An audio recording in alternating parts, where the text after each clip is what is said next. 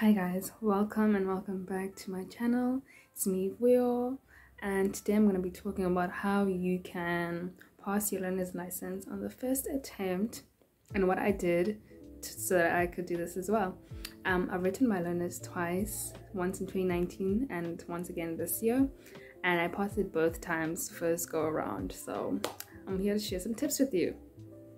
So first thing you're going to need to do is obviously you need to get like the manual.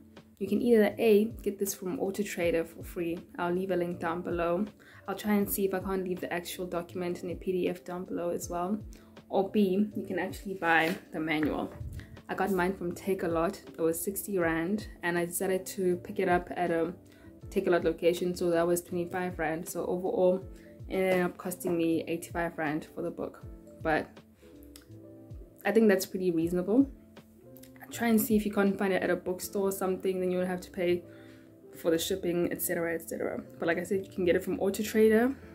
They have a free learner's manual, and obviously I have both, and I can confirm that all the information that is in the manual, like the actual physical one, is in the AutoTrader one, except the AutoTrader doesn't have practice questions and practice tests, and it also doesn't have information about the actual driving test and the yard test. So cool. But today we're only talking about the learners, so the AutoTrader one will suffice.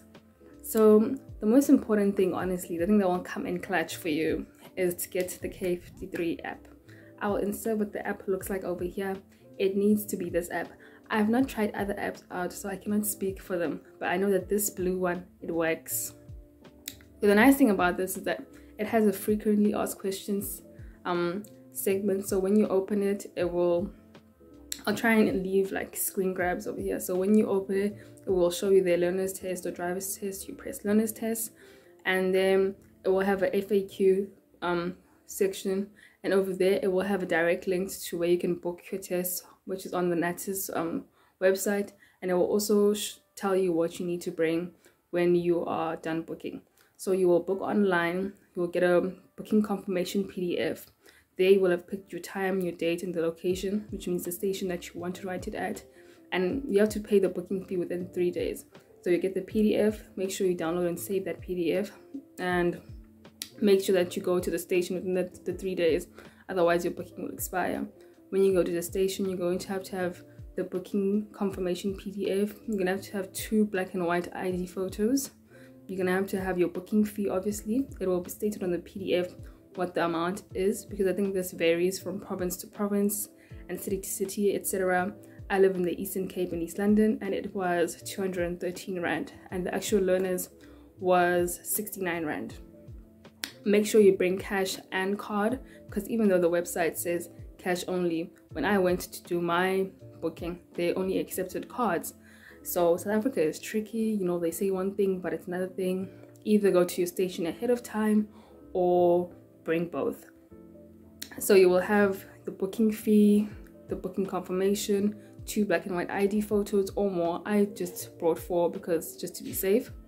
And then you'll also have to have your postal address, like proof of residence, I mean. So once you get there with all of these things, they will give you a blue form to fill out. After you fill this form out, you will then go and do your eye test, and after you do your eye test, you will then go and pay for your booking. So now that you've done the booking, you'll receive a piece of paper, and it will state that on this date at this time you're going to come and write your learners. So now you've done all of this, now it's time to study. It only took me I'm not even say 1 day. I actually studied for the test like literally like hours before, but I was more confident in myself because I'd written it before, and even when I wrote it the first time, I only studied the day before. So what I would recommend is, I read this book like 3 times, like beginning to end, over and over and over. And I sat down and I just took my time and I read and I read and I read. After I read the book, I went to the Blue app and they have practice tests. And then I wrote the practice test and then I passed it. And I was like, oh, so I think I do know. So I went and I did a second test and I passed that test. The key is that after you are done learning, to keep on taking the test. It's no point if you just keep on studying, but then you don't test yourself. The best thing that you can do is process the information, I wouldn't recommend studying for more than a week. I think 1 week is sufficient to study for this test. I think most people just freak themselves out. The questions are very obvious. They just are written in a way that are designed to make you overthink it. But if you actually know what you're talking about, it's going to be very simple. Like, I remember it was like, what was the legal amount of blood alcohol? I think it's 0.05 per 100 milliliters or something like that.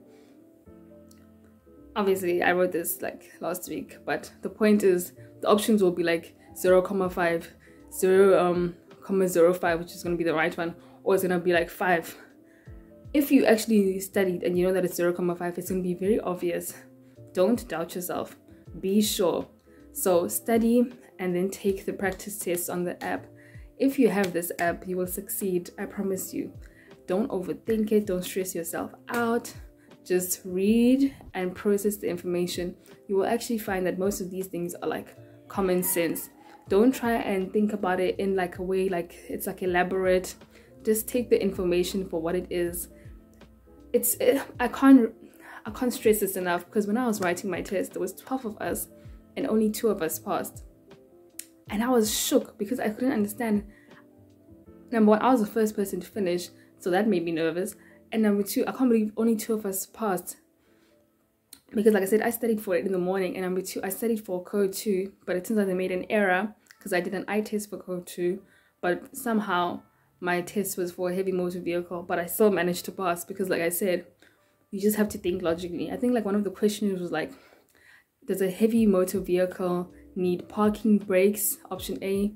Option B, service brakes only. Then option C was like parking, service, and emergency brakes. Now, I may not have studied anything about a heavy motor vehicle, but logically in my mind, I believe that it should have parking, service, and emergency brakes, because any car needs to park and it also needs to go through service, and it needs to have emergency things because it's heavy, it's carrying big things. Do you know what I mean? It's questions like that. That was an actual question that I got. Or they'll be like, when do the headlights need to be used? With sunrise through sunset, which is correct. Any time of the day, or when visibility is poor. The answer is when visibility is poor, because obviously visibility is poor during sunrise and sunset, yes, but it's also poor when there's fog. It's also poor when there's rain. These are all situations that you would need to use your your headlights. So those are actual questions from the actual test. So it's stuff like that. It's very simple. It's very basic. So if you do actually study, and like I said, if you download the app and you do those practice questions, I promise you the test will be a breeze, because the question that they ask you in the app is very similar to the questions that are going to be in the actual test. So go through the test in the app, and then when you get there, be nervous.